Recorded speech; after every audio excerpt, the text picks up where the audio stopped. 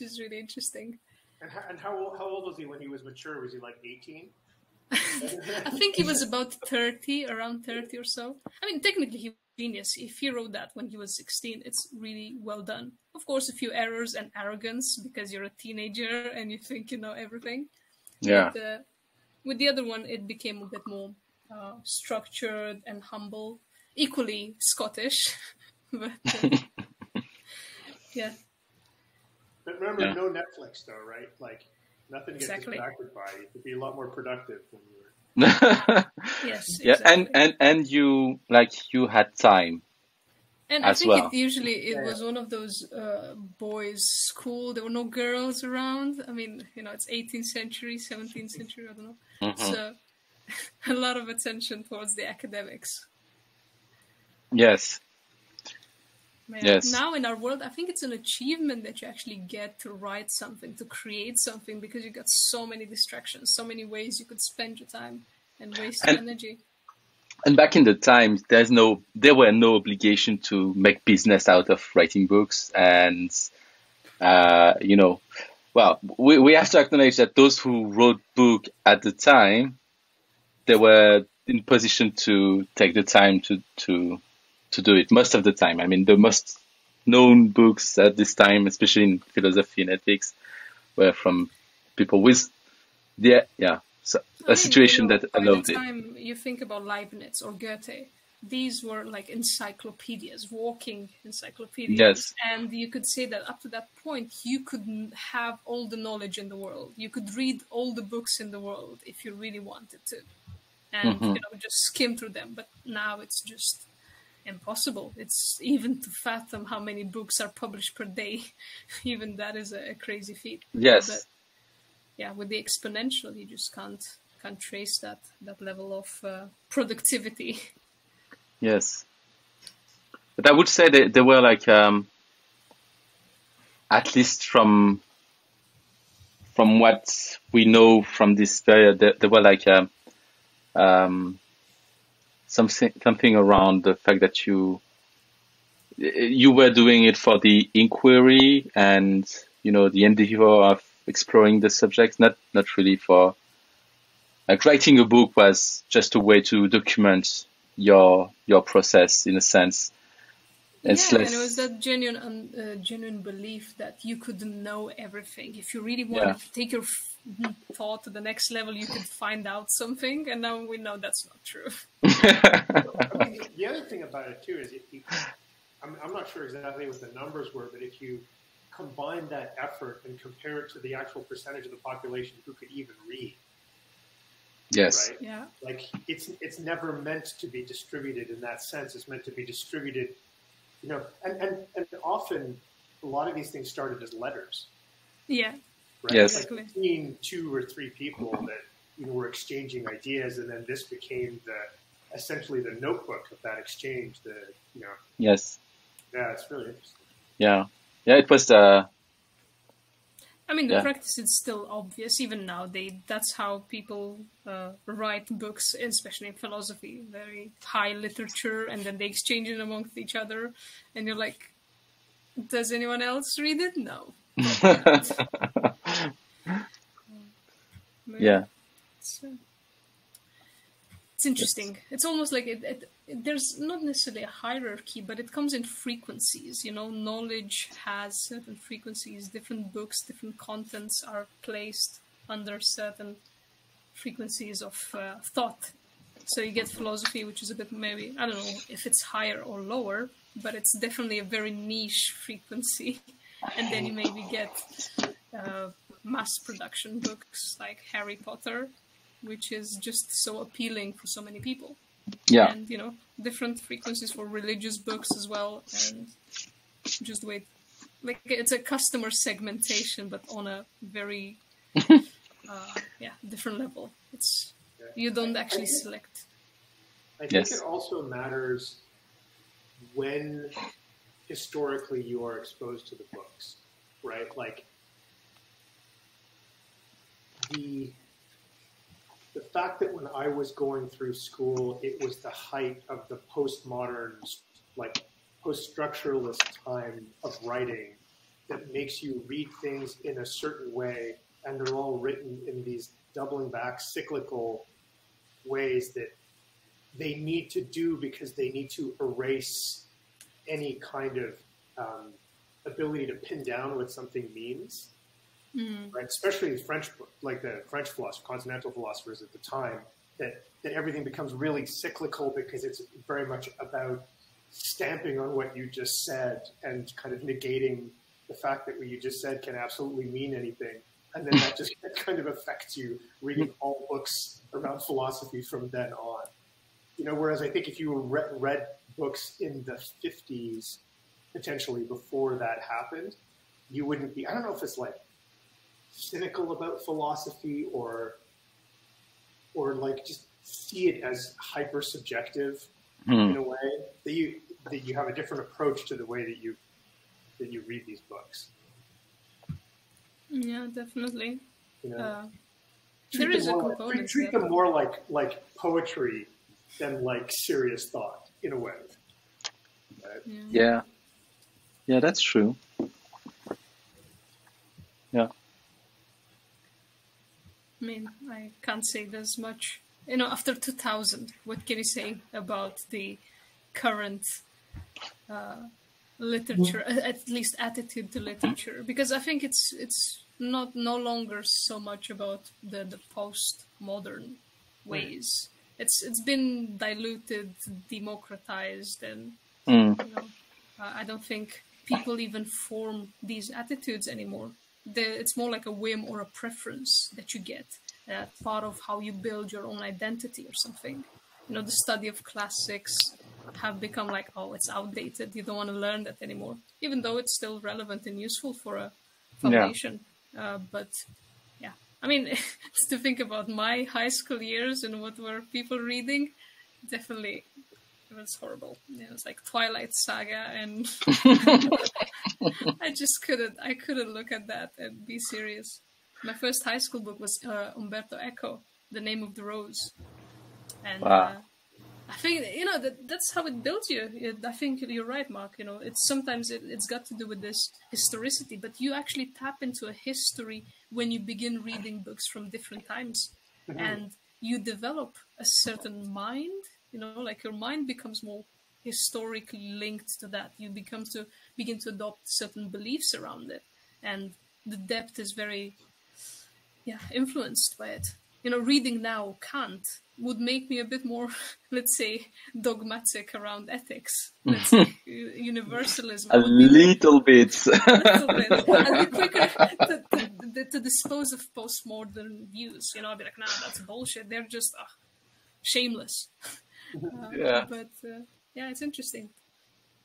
Yeah, if you like, and I guess it depends how you, like, in which order you read certain things as well, because like if you go by I mean, like in philosophy and ethics, if you start with like all ultra relativist perspectives, and then you go back to Kant, I mean, it's a hard time for you, like, to read it, right? Because it's two extremes.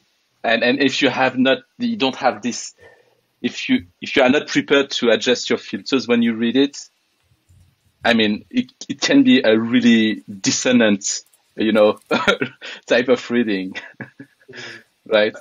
I think that it's like, in my case anyway, I was reading this stuff that didn't make any sense, and then you have to work backwards to figure out the foundations that they're trying to kick out from under. Like, if you don't understand what they're kicking at, they don't. It's like if you don't understand the late, 18th century, it's hard to understand modernism. Yeah, the context. You did the understanding of the context of the context, and so you end up. Yeah. I don't know if everybody's like this, but you end up dipping your toe in a certain part of that evolution of thought, and then you have to go backwards to build the foundation so that you can understand, and you end up kind of going almost reverse chronologically to understand how the stuff was built up. And I think that initial starting point affects the way that you see that edifice. Yes. Yes, that's true. Yeah. Yeah. Yeah, we were discussing with someone from the IXDA association. We are trying to write a book about rabbit holes, and this is exactly what you describe in that sense. But do you think about rabbit holes? Yeah, I mean, we are trying to write a book about rabbit holes with the excuse of discussing about systemic design and, complexity and stuff like that.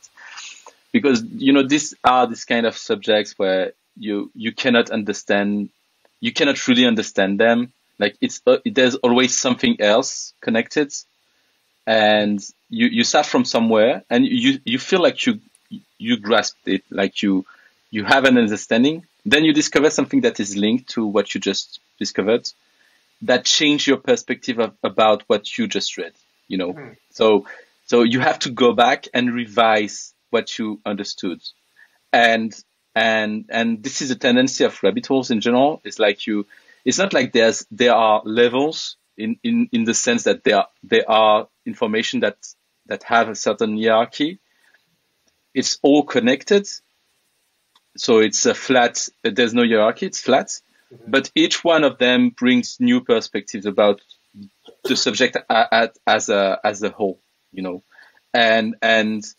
but ethics is exactly like that. If you go to philosophy and certain movements, you might discover like some hardcore, thinkers about something, and then some people that tries to bridge different perspective together, and et cetera. And so you might, never end up this quest of understanding that movement, for instance, or understanding a certain subject. And it's exactly the same with systemic design and, system thinking and complexity, because those are not constructed. It's not like something really cohesive as a subject. It's something that is built through many disciplines and many perspectives and many, ways of approaching it. And you cannot like have a full understanding of it. Like it's not really possible, And if I discuss with someone else that learns or read about that, he will have, or she would have a different like perspective on that. Would you say that there could be like, I'm wondering whether there could be different types of rabbit hole in terms of like, species of rabbit holes. Like, because what you described. Yeah, there's different rabbits. Like... So, the size might change. But like, there's branching, this idea of branching when you find something and that leads you to something else and then you jump and you kind of go. Or maybe there could be something that just deepens, you go on one trajectory and just broadens and broadens. Yes. So I think that there could be different approaches depending on the kind of solutions and problems you're finding yourself into. When and we also, were, do you see a space at the end of the hole? Like, does it take you to an explored space, or you're just still in the rabbit hole? Yeah, there's a strange, almost algorithmic aspect to it, right? Like the idea about TikTok, which is in itself designed to be a rabbit hole, for example, right? Yeah. Yes. You're making up when you talk about the types of rabbit holes, there is an algorithmic kind of idea behind that, about the way that you move from one piece of knowledge to another, from one piece of content to another. Yeah, I agree. It's true. It's like the news feeds and stuff like that. Like on Facebook, on LinkedIn, and stuff like that. Like endless feeds of things. Yeah. I'm trying to decide if there's a strange irony to the fact that something like systems thinking is such a rabbit hole that you can't figure it out. Not as a term, I would say I agree. You can find boundaries. Yeah. But as a general concept, it's not necessarily true, because there's a lot of things that are connected that allowed system thinking as a thing that to exist, that are part of the rabbit hole of system thinking, and that if you go down those different, linkage, you might end up in different, like in totally different or even totally opposite ways, opposite directions. Because you can you can go back to cybernetics and what allowed cybernetics to exist. You can go to like more on the complexity sciences and things that relates to quantum theory and chaos and stuff like that. So it's so vast as a not as a term where, especially if we think about that as a practical thing, like it can be really narrow if we want it to be. So I agree, but as as a concept to explore, it can be really vast. I would say.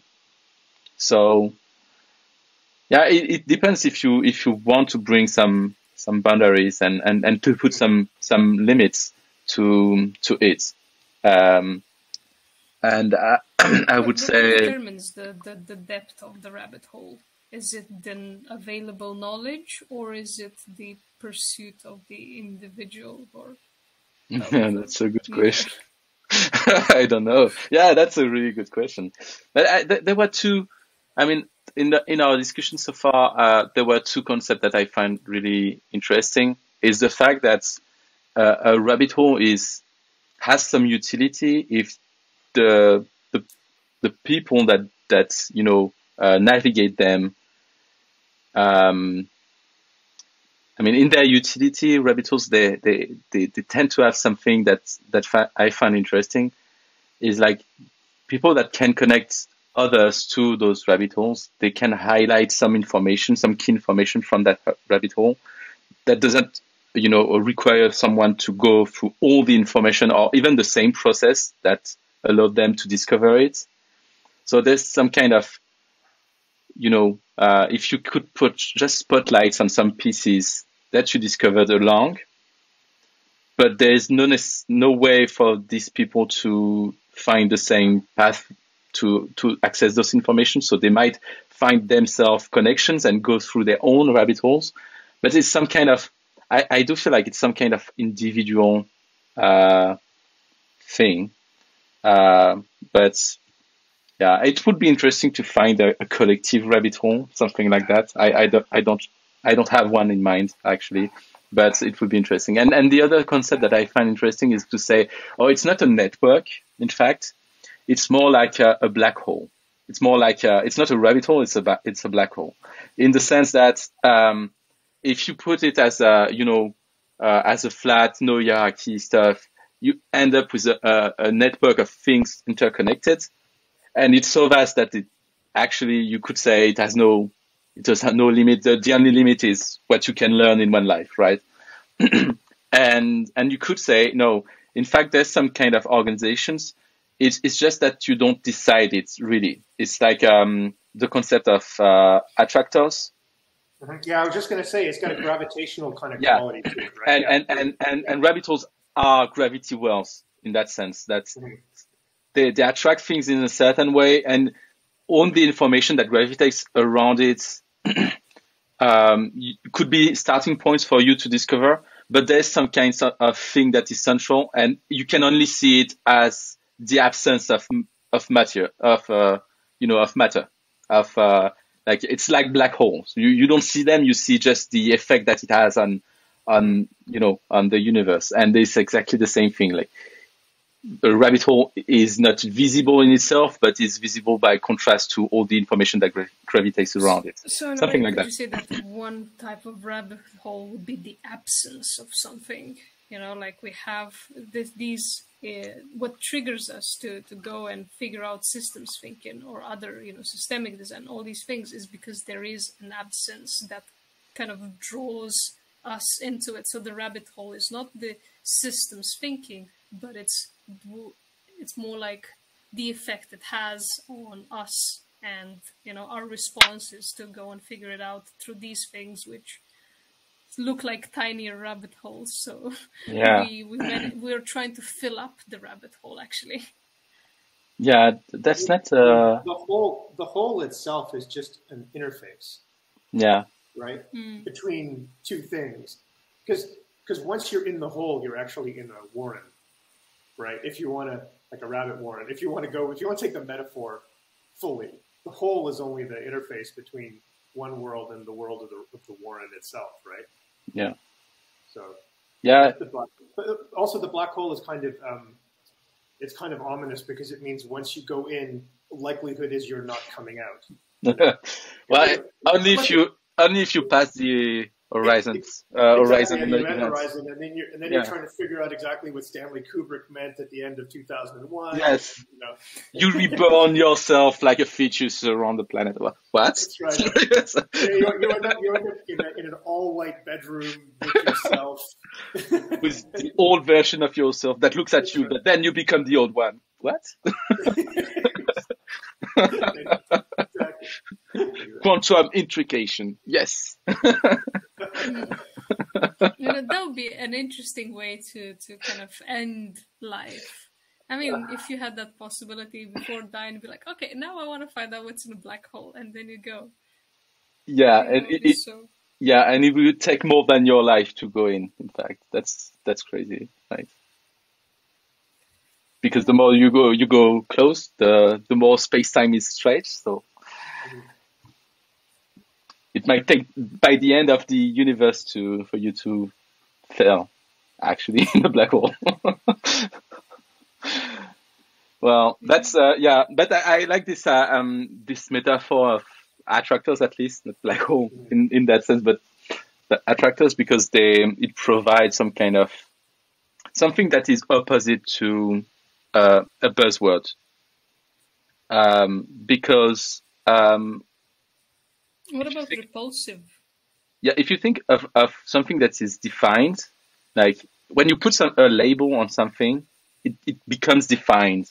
But what the label, vehiculates, and I would say a black hole, a rabbit hole is exactly the opposite of that. In that sense, it's hard to find a clear definition. It's hard to find some clear boundaries, even if they are set by someone else. It's really hard to find it. And so this is one of the nature of. So it goes with the absence of something, as you said, Diana. But can rabbit holes have an inverse charge? Instead of you being attracted and going deeper and deeper into it, it swipes you out. Like, for example, I'm thinking of maybe it's not a good example, but like having a very earth-shattering experience with your religion, and you're trying to, in your pursuit to try and justify your religious belief, you realize that there is no God. Does it mean you came on top of, through the black hole into a different world, or did it just spit you out altogether so you can no longer play with that rabbit hole?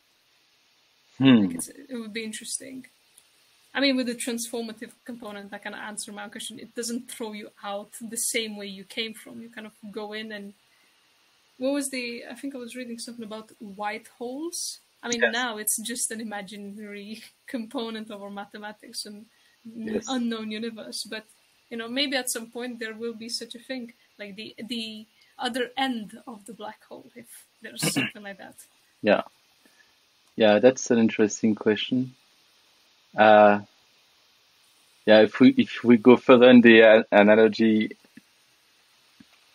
yes, probably it is the case, but then matter has been rearranged, so you're not really the same as when you enter the black hole.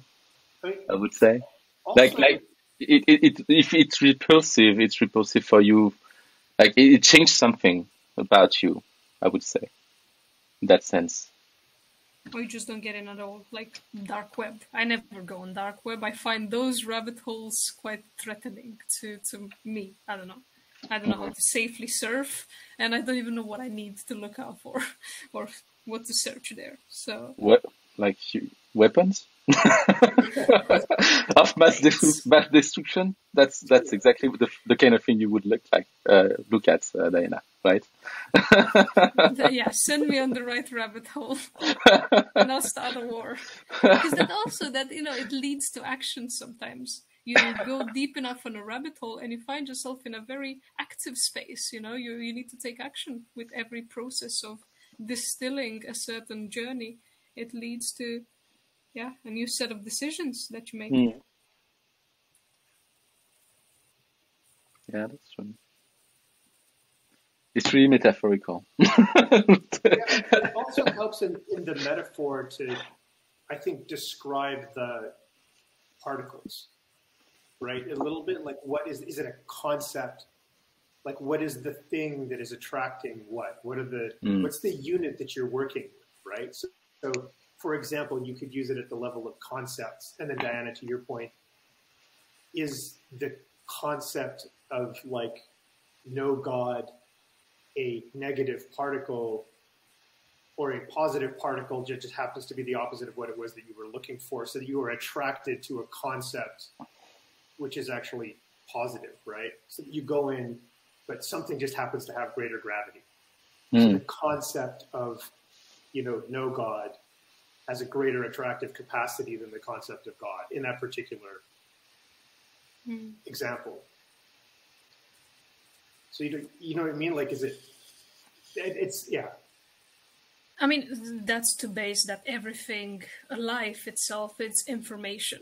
Yeah. And whether these particles behave in a certain manner, that they are still respecting their, definition of life, whatever that is. But to consider information as, the block, the unit of this. I mean, it's kind of the breathing air of the rabbit hole. You cannot have air, you have information. Everything turns into information. So having to operate in this space really boils you down to a very, I don't know if it's an atomic level, but you definitely merge into this. You no longer have duality. You can no longer think about the rabbit hole or what took you to that space. You now have this holistic perspective. You're either fully inside or fully outside and nowhere at any point. So I think there's this component that now in this space we are currently at, we see information as very separate, but then you get into the full rabbit hole and you're experiencing hello. So then there's this holistic perspective that you build. I think that's the unity that comes deep down in the rabbit hole. Mm-hmm. So yeah, I don't know. I'm drifting into thoughts. Oh, I think the dog pulled Kevin offline. Yes. Yes, she did. Hey, don't play with my keyboard. Wants to be part of the conversation. You can. She's like, the metaphor's not working for me anymore. And I want you to hug me. But maybe she's looking for the rabbit. We talked about the rabbit hole, but what's our rabbit? Are we chasing a rabbit down the rabbit hole, or are we being the test rabbit of the rabbit hole? I don't know. There can be many roles to play. Are we the rabbits? Perhaps at some point. To a certain extent, when you go into a rabbit hole, you have a certain intent. You want to find out something, and you have an expectation of what that something might be, to a very vague concept. And then you begin your journey. You're still looking for that, but the deeper you go, you realize that alters. So basically, the nature of the rabbit changes. What you're chasing begins to alter in the process because your perception of it and what you're learning is beginning to construct and deconstruct certain components. Again, goes back to information. Information it settles and in different forms as you progress to this. So here's something very interesting, and I heard this term before, but I wanted to look it up, which is the notion of the white rabbit, right? So in English, chasing the white rabbit means to chase the impossible, a fantasy or a dream. Yes. Okay. Yeah. Yes. Yes. Of course, it comes from the Alice in the Wonderland. Alice in Wonderland. Yeah. Yeah. And also Jefferson Airplane. And if you go chasing rabbits. Yes, it's a good song though. I didn't think about it. I mean, it makes all the sense because going to chase rabbits is, yeah, it's pursuing fantasies. You're not actually looking for something authentic. You're just hooked on a certain plane of reality. And it comes with that sort of, yeah, expectations that it's going to be, it's not grounded in reality. Yeah, well, if we take the story of Alice in Wonderland, and the reason why she chased the white rabbit is because he knows something that she wants to know, and he never answered the question. He just said, "It's too late. It's too late. I'm too late. I have to go." And this is the reason for her to go in the rabbit hole, actually. So going back to the fact that it's about information, and that the quest of well, when you find yourself, because you don't necessarily realize right away that you are in a rabbit hole when you start the process of researching about something and reading about something. When you realize that you are yourself in a rabbit hole, yeah, but what drives that's exactly the reason that you are looking for something, even if it's not a clear answer, even if it's not a clear question in your mind, you are looking for something. There's something more to what triggered you into that process, and this is what you are looking for. And you don't know if you will ever have the answer of your question. So I do find the analogy of the relationship with the book Alice in Wonderland quite not accurate, but makes sense. Yeah, but that's what drives you, like it's not a rational behavior that takes you towards a rabbit hole. It's curiosity. It's basic curiosity that's in it. And, a child like Alice would just go and try. You don't necessarily have to have a justification. We're trying to make it because, we're mature people, we're, learning and we want to solve problems. But actually, what makes the pursuit of a rabbit hole, it's curiosity. And the fact that we have learned. No, go ahead. Yeah, no, I was just going to say the fact that we are learning something in the process, that's nice. That's a benefit. It's an addition to it. But the curiosity is what drives us. Yeah, I agree. I wanted to say I have a more, I have read a more Lacan or Freudian explanation of the reason why Alice goes into the rabbit hole, which is really not good. I mean, in both ways. I mean, the reason is not good, and the text itself, interpreted through, psycho, what is the term? Psychoanalysis. Yeah, thank you. It's not good at all. Psychoanalytical. It's kind of the party bomber. Yes. And they say no, it's the libido, and then there's the phallus and the everything is about sex or your mother. So it's all on the mother and the wife. The woman is hysteric. Yeah, always. That's the best explanation we can have, of course. It does make sense if you want to make it sense.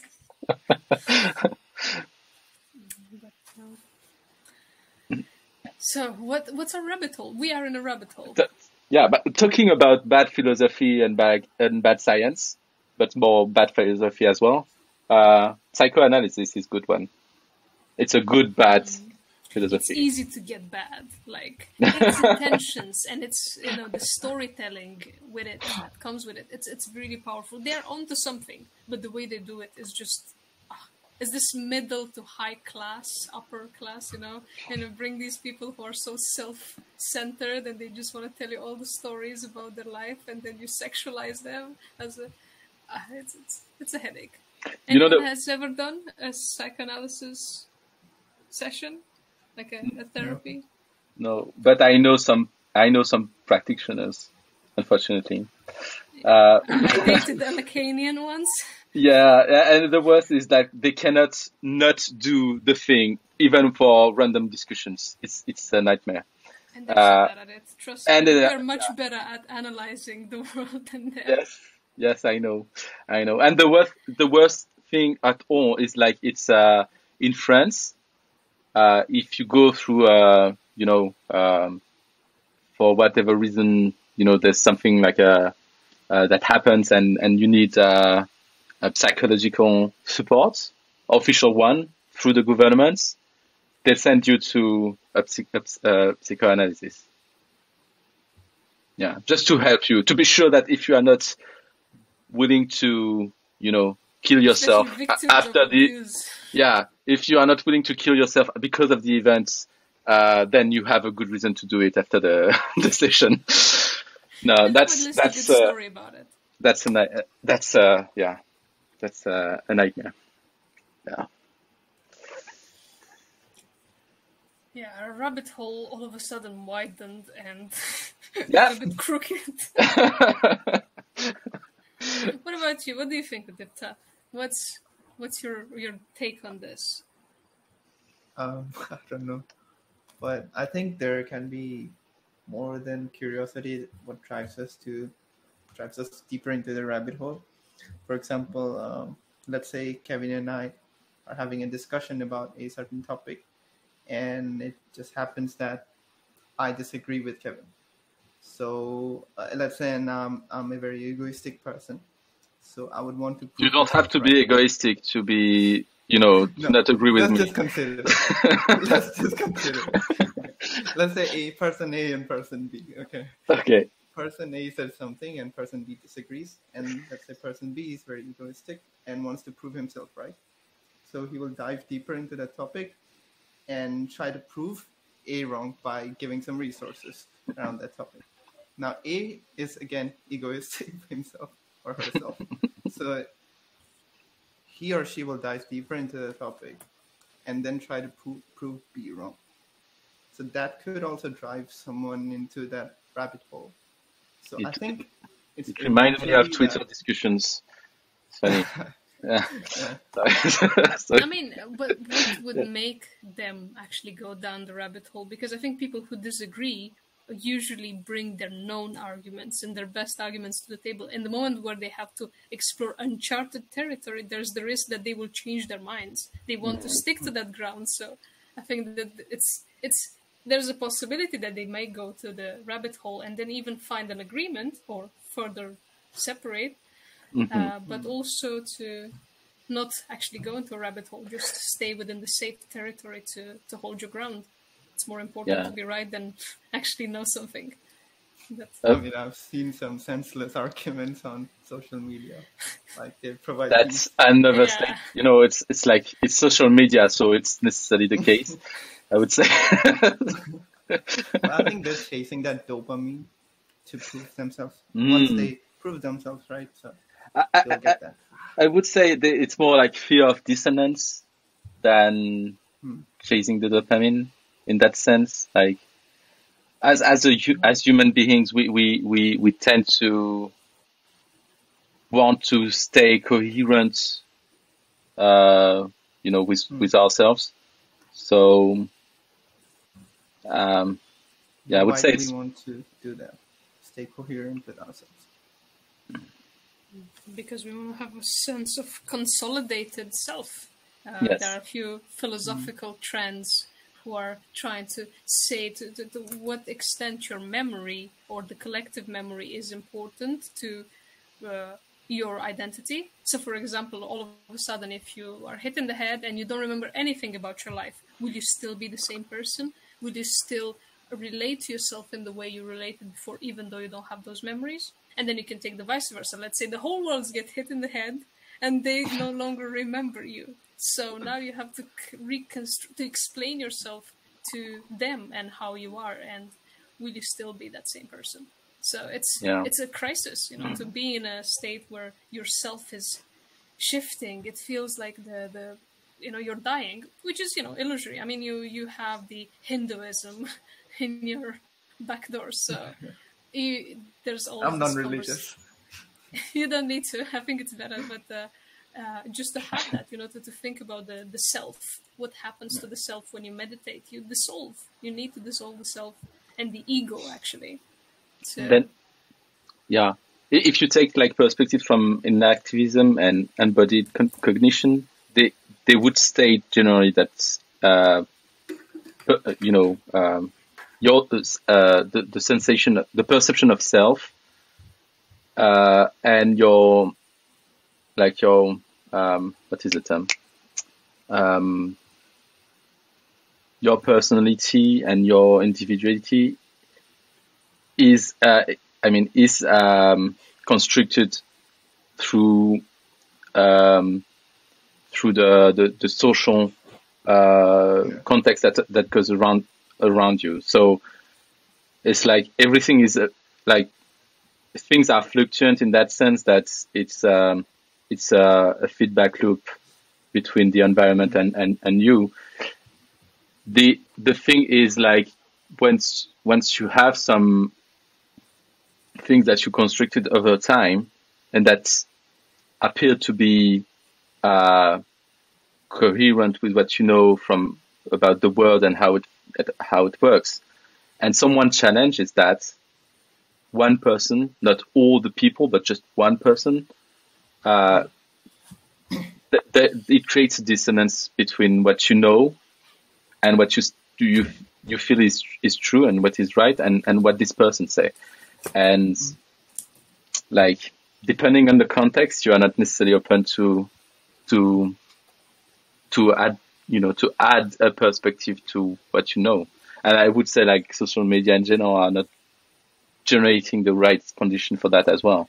So because the social media, I do see that all the time, that some people are in certain way on Twitter or on Facebook or LinkedIn, even LinkedIn, and when you meet them in real life, they are totally different people. Like, from what you judge as from a behavior perspective, you feel like they are not the same person, and they would not go into being aggressive with you with their arguments as they are on social media. And this is because you lost that extension of self. The connection with the social tissue is not really there. It's just there's an interface between you and this other person. So yeah, you could say, like, the social media is actually creating these fake rabbit holes where you think you're actually going somewhere deeper, but you're not doing anything. You're basically chasing your own tail, especially in these polarities. And I like this idea. It is true. And with the ego as well, the ego is a fake rabbit hole. You think you're deepening your sense of identity the more you think about it, and you add components. Oh, I am bisexual, I am non-religious, I am a member of that community, I am this and that. And then you put all these together and you think you have a deep identity and sense of self. But in fact, you just have a surface of things. You're not actually going into the depth of who you are, whatever that is. Do you think that might have something to do with why people fight harder? Like the dissonance, right? That it may be that this more tentative, assembled notion of the self actually make people more defensive and more likely to find reinforcing arguments rather than actually explore things. Because the whole notion of the sense is so tentative, right? And so, like, almost arbitrary. Yes. Yeah. And contextless and therefore meaningless. Like, it means something to you, but what are the guarantees that it means the same thing to someone else? Like, you can find you can find agreements on meaning because of people within the same context, right? But when it's not the case, when you lose this opportunity of shared understanding of things, then only your definition can stand, and I would say it adds to the dissonance, because that means to you that any other definition can only be a threat to your understanding, right?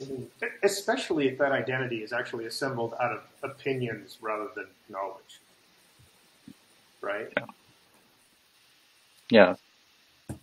I was thinking, I forgot the other guy's name who came last session. Sebastian.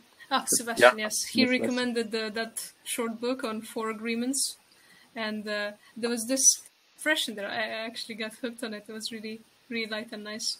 And it had this expression of domestication of humans that happens with what you're given. You're being served a certain amount of beliefs from society, from community, the stories you tell yourself.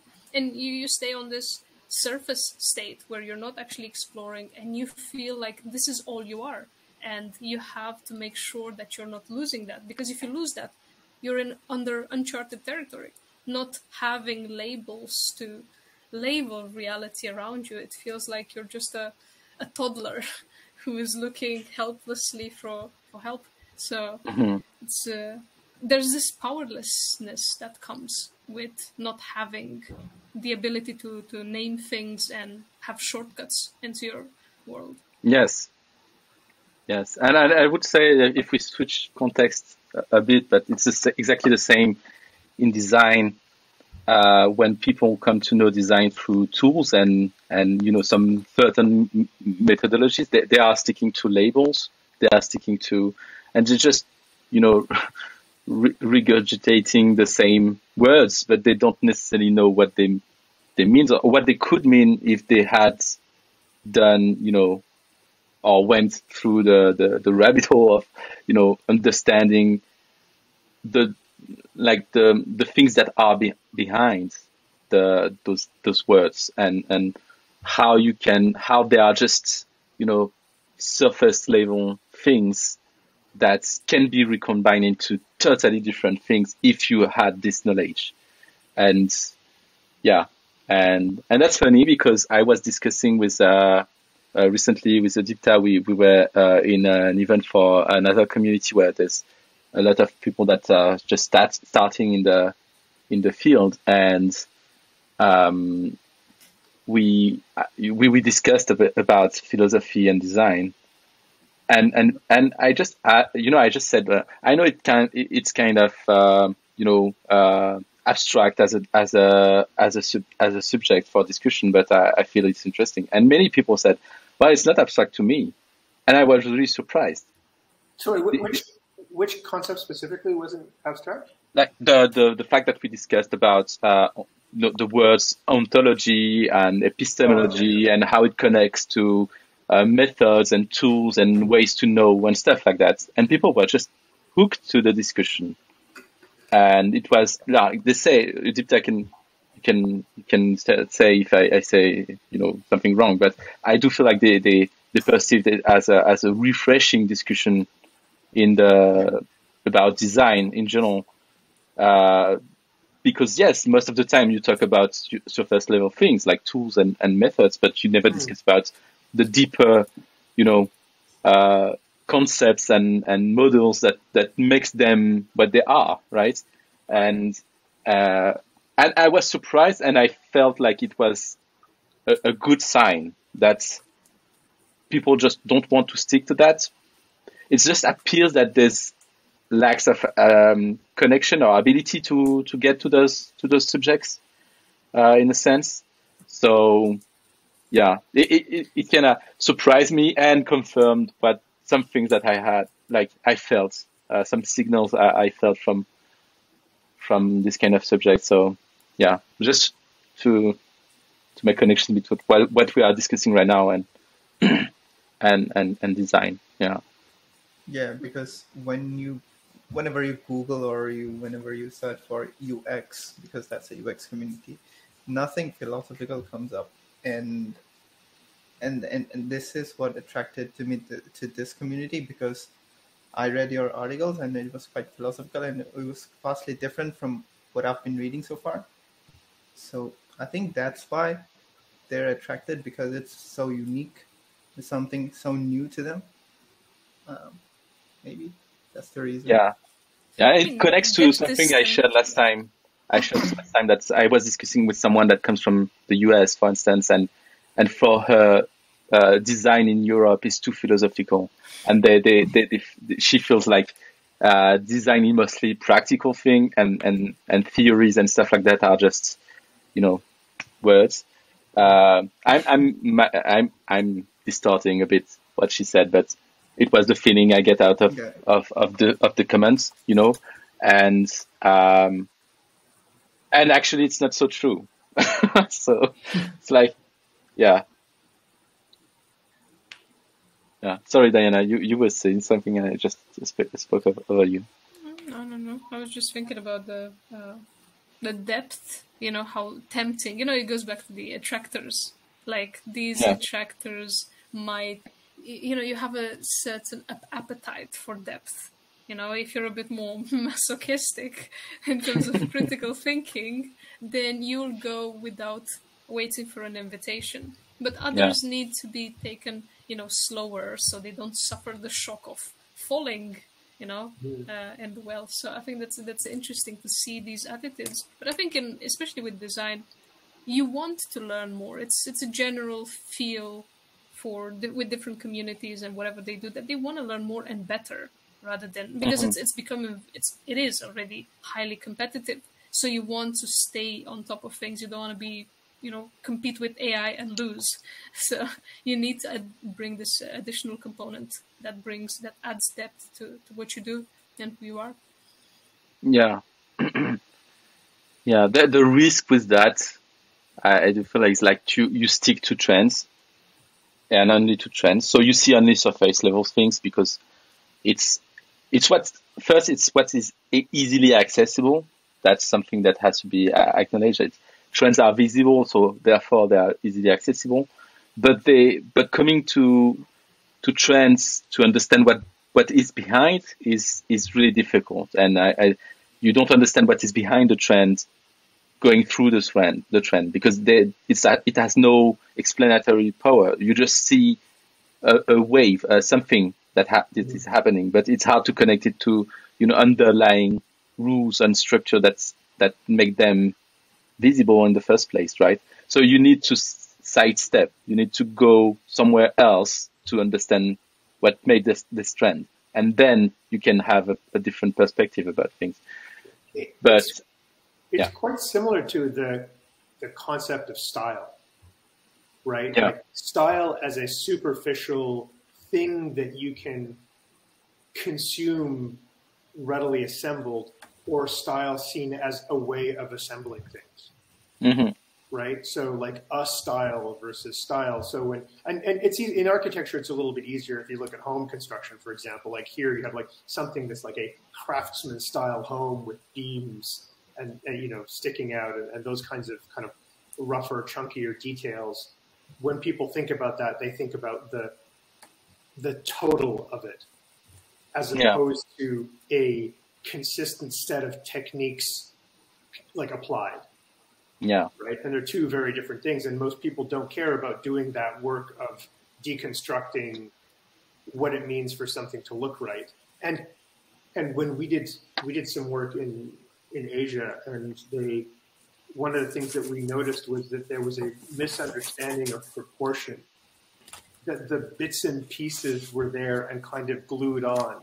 So you would get the concrete poured home with the wood detailing like literally glued onto the facade, but somewhat oversized, right? That the whole thing didn't work because it was an applique as opposed to a, structural expression. Yes. Yes.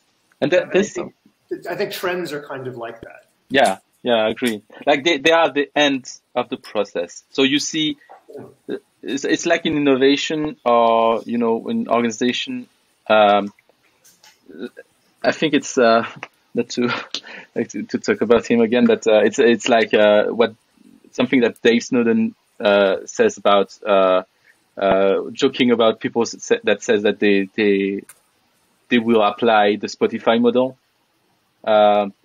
in the sense that if you say that, you just see the surface, you just see the end result of what made Spotify what they are, but copying what you see, that means the end of the process, does not provide you with the understanding of what it means to go there.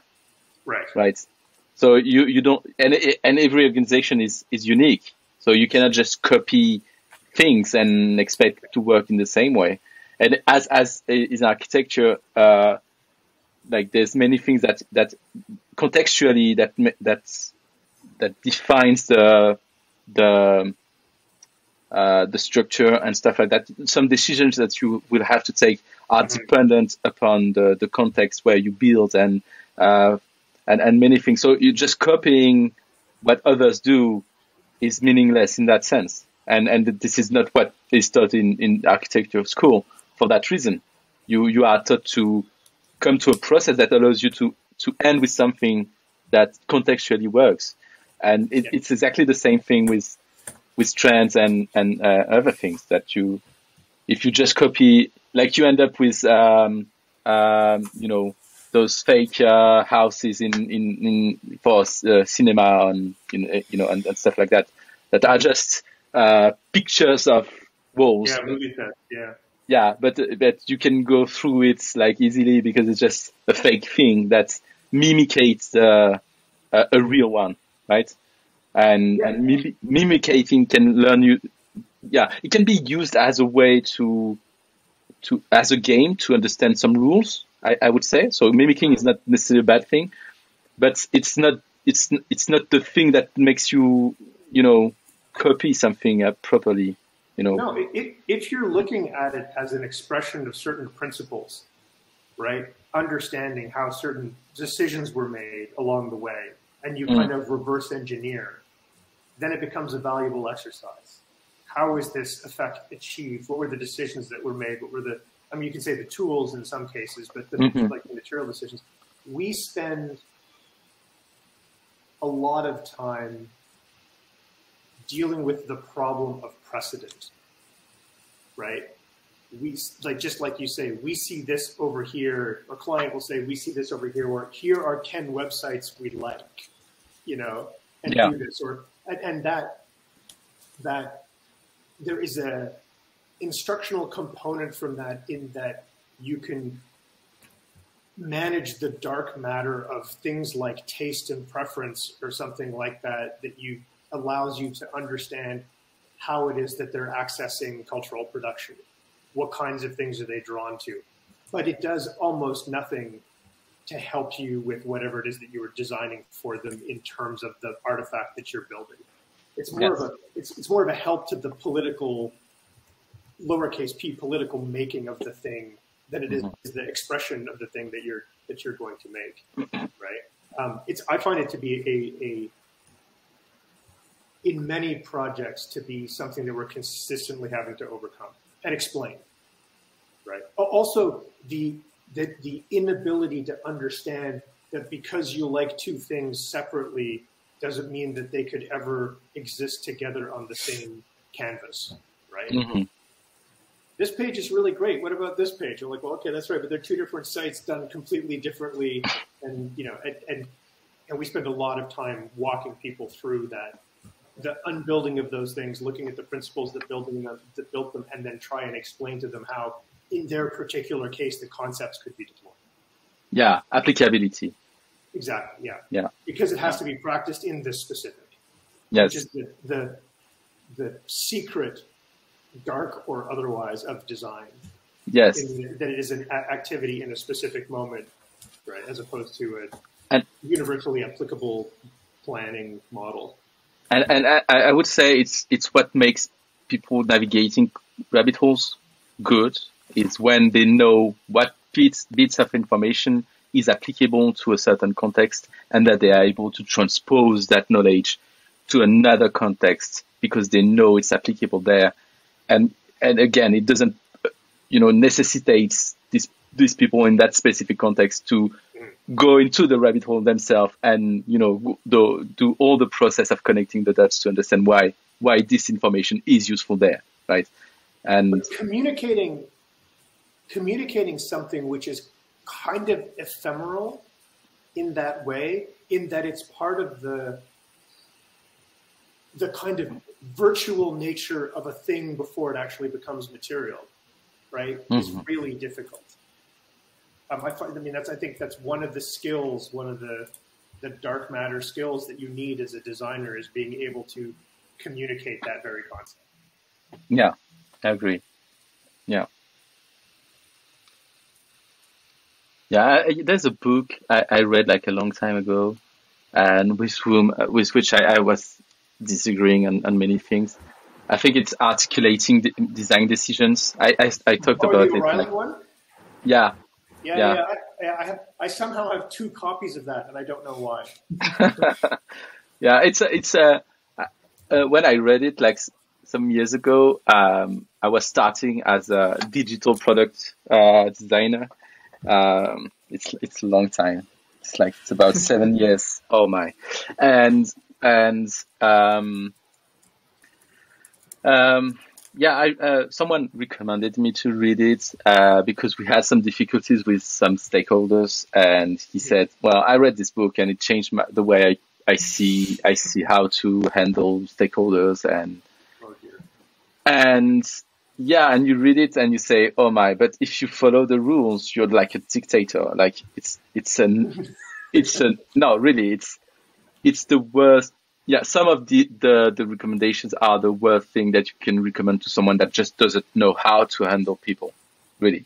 Yeah. And it can be really dangerous. But it's still, for many things, this is a good book because if you understand applicability, you know what not to do in many contexts, you know.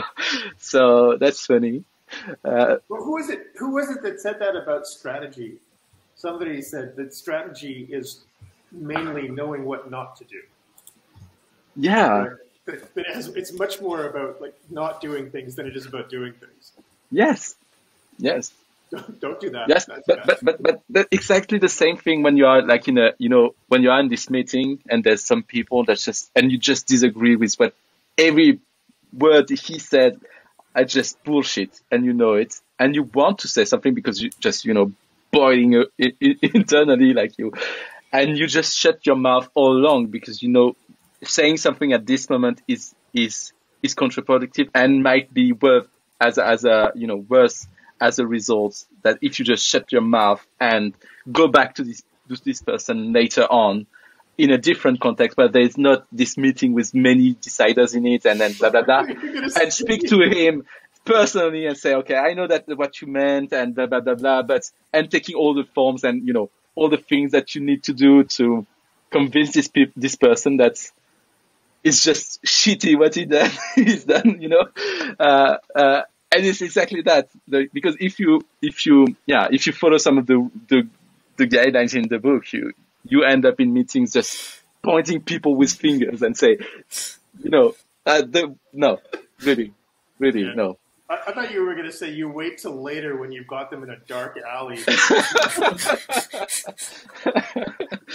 Yeah, well, just to prove a point. It's context that tells you if it's appropriate. In that sense.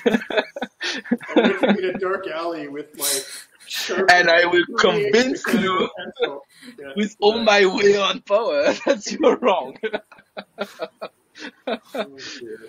Yeah. I think from my little life experience, I've learned better than to argue with people. Like trying to explain yourself to people who are looking for an argument, I think it's so counterproductive. And I don't know, let's say 90% of the situations, maybe there are some where you could actually do something useful, but yeah. I'm thinking about these different people who are starting arguments. They are looking to deconstruct you for some, reason, because that's how they feel like they're smarter or they're better, or I don't know. That's how they behave in society. They don't know any better. So, like having those conversations, I think it's so useless, especially in design and anywhere else, to be fair. But there is a kind of a threshold where if you don't say anything, and I think this threshold is personal, but if you don't say anything, you're on the wrong side of your professional obligation. Yeah. And I think that's really super tricky in a lot of these cases. You don't want to argument. You don't want to have an argument for ego's sake, right? You can always walk away from those. I find it challenging. It's hard. What's that? I mean, it's hard to not, for like when it's an argument to. It's difficult to escape the the fact that it goes really quickly into personal attacks. By the way, but I agree with you. So go ahead. Sorry. But I think there is like a. I mean, you do need strong arguments to make sure that even though they disagree with you, you couldn't care less because they're just not, they're not making the right point. If they act out like, oh, I've got a hunch, and you're like, no, but this is data, this is evidence that you're just completely wrong, then there's no point in, you've done your job. You've explained what you need to do, and you can always impose. If you're not agreeing with this, if we can't find a consensus, then we shouldn't work together. And that may change the frame a little of the engagement. Yeah, and that's been, we have walked away from projects. And I've even known while the disagreement was happening, and not even disagree, like they're not contentious disagreements in terms of, they're not even personal, but they're usually around things like the outcome of a certain process or a certain decision making. At a certain point, in the course of having this disagreement about ways forward, that this is one of those ones where after the call you have to go and figure out if you want to keep working on the project. Right? And so you tend to in those situations I would push harder, knowing that at that point I have nothing to lose, because we'll probably walk away from the project anyway, so then you might as well dig your heels in. Right. And then there are other ones which are not the hills to die on, as they say, right? But there are some, I think, where I think you have an obligation to, put a stake in the ground and basically say, look, here's a line that we need to hit. Whether that's about collecting data on users or, it's not necessarily about aesthetic things. It's about deeper structural kind of issues. Mm-hmm. But I think it boils down to one thing for you, maybe like as a designer, not to take it personally. Maybe in that heated conversation, taking it personally will help make you lose your way, will make you lose your arguments. So actually distancing and understanding that they want to have a point even though they don't have it, and they're like looking for ways to heat up the conversation. It's actually creating enough distance and lets the person even blow that steam off, because at some point they will get tired. So, and actually that builds an experience that you didn't engage with them in a negative way. I think that happens like a couple of times in my experience. That led to a more positive experience afterwards, because I didn't try to engage on that level. I would just be like, okay, I understand that, and just try and go around, but not just listen. I was just listening. That's the only thing I did, and that made them more positive in maybe like 10 minutes or so. Yes. But trying to always interrupt and say something, that caused even more heating. Oh yeah. I would say. If you. Oh, sorry. Go ahead. Sorry, I was going to say the other thing that's interesting is part of going through design school, and specifically the critique process, is that you learn to take things less personally through that process. And one of the things that's important for us to remember as designers is that even though you might not be taking a heated conversation personally, the other side might be, because they don't have your training, right? And I think that's a trickier one sometimes, where you're able to blow it up a little bit and not care, right? Especially if you have an internal, like I know that with people internally on my team, things can get really heated, usually in a kind of a funny way, but it's a really open conversation. You can't take that same attitude to an external conversation, because you have a thicker skin than other people. Well, there's two things that I want to say about what you just discussed, because I feel it's really important. And I mean, it's hard to have an argument with someone if you don't have time to process what the other said. And if the other doesn't have time as well to process what you might say.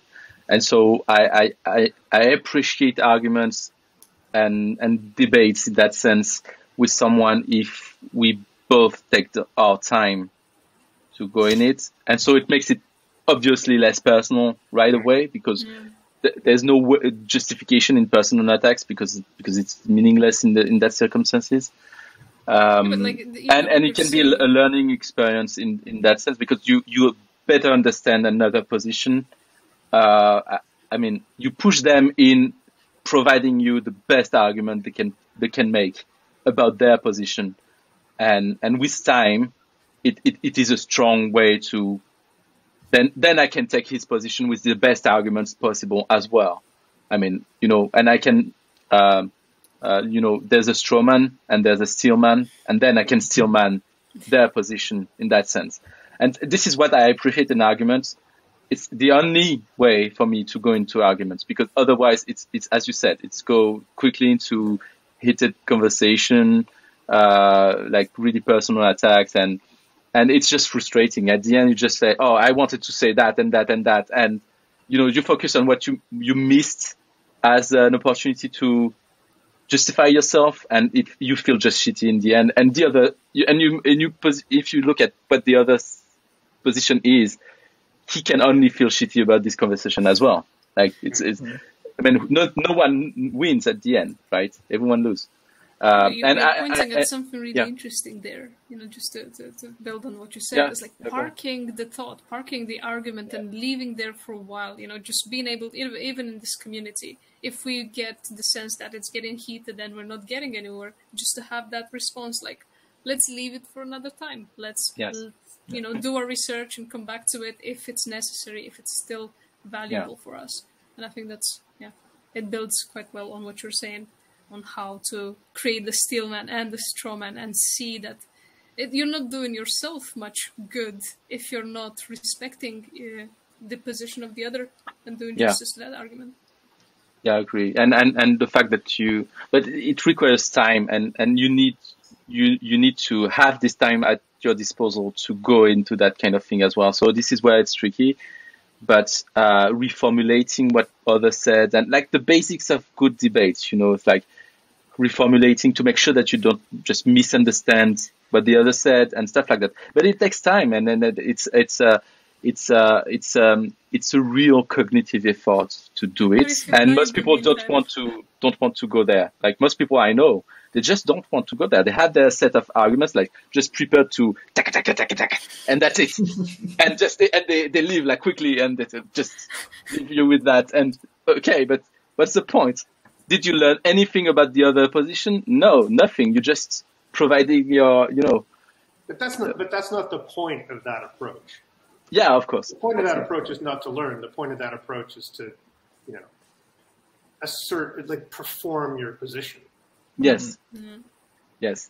So to what you said before, I would say there's circumstances where replying to someone just for the sake of it is a good thing, because you are not trying to convince this specific person to change his mind, but he has an audience, and if you truly believe that this person is doing harm, telling whatever he says, it's good anyway to just contradict his position, just to show that he's not that people tend to be like in this bubble when the audiences of this kind of person, of the characters, they tend to be in this bubble, and they all see the arguments for whatever position. They all see, whatever evidence that might appear as, the only way is to believe whatever this person is saying,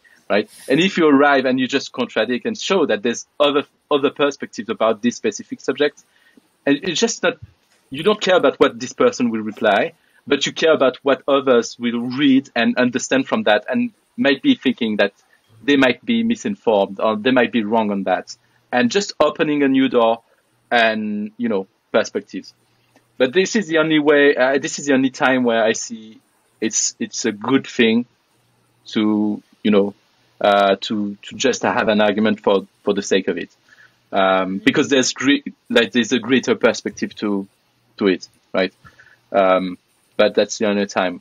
And this reminds me of, we had someone, I participated in creating a team like some years ago, and we had someone that was already in the company, but was in another department, and was like the only designer in his side of the company. And so we created this design team, and we said, "Oh, but just join us." And it was the worst experience I had with an individual and a designer. He came from graphic design, and he was doing like really not so good in my point of view, and it was shared with not only me. So at the beginning, I was thinking, oh, it's only me that believe that he says shit and he does shit. But no, it was not only me. So I would say, okay, maybe it's not just me who has personal thing against this person. But and we had arguments about, like, he had strong position about colors and like stupid things. I was saying, oh, but we don't really care about the color of this fucking button until we know what it's, what the point of using it in the first place, right? And he said, but it's not about UX all the time, blah blah blah. And I said, what this nonsensical, like, against UX? What does it? But that means, like, and we had, every time we met, we had like a clash. Like, it was a clash each time, and it was counterproductive. Like, it was not, this kind of debate that was useful for the project or for the team. It was just frustrating all along, and and we were better at the end when we were not discussing together. Like, we tried to. We had the deal, like, when we meet, we just don't say a word except hello, and that's it. Together, like, we were not discussing at all, because it was a nightmare. Each time he was saying, like, just stupid things, and like, and standing to the position, whatever it takes. Like, but what's the point? Like, he doesn't even try to, like, okay, work with others. Like, it was just about him and what he believed he was right about, and and so many people in the team worked with him, and they were like all crying about his behavior, like reckless lone cowboy that believes that he's right about everything, and oh my, it was a really hard time to handle, and yeah. This is when you know that you have to stop discussing at all with someone, just stop. That's the end. There's this saying, it's like, if you want to talk, people will think you're stupid, but if you talk, people will know you're stupid. It's,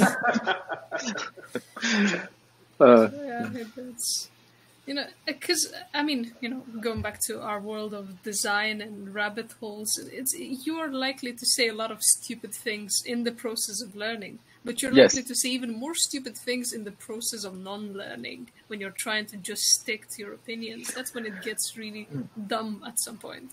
And that really harms the overall process and any form of collaboration.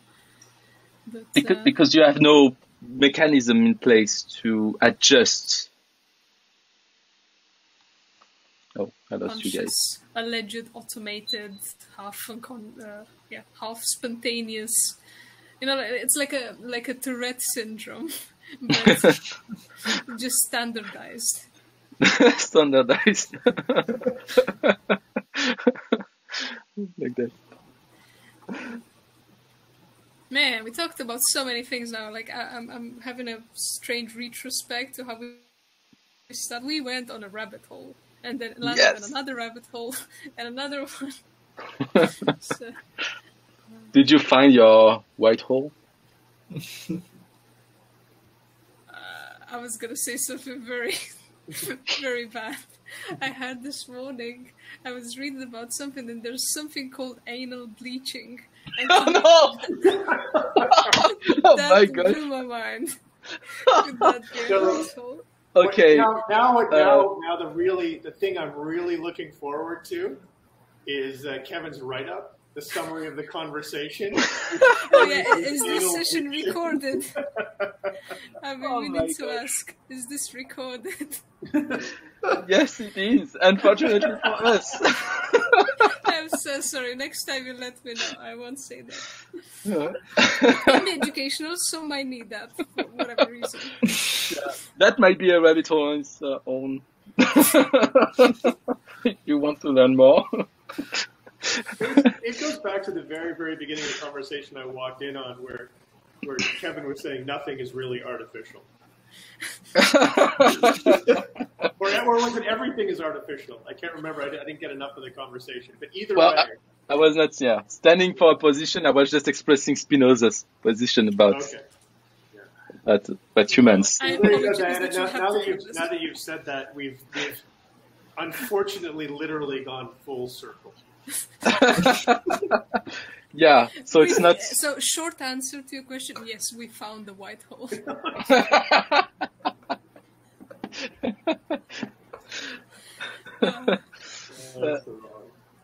Yeah. Apologies.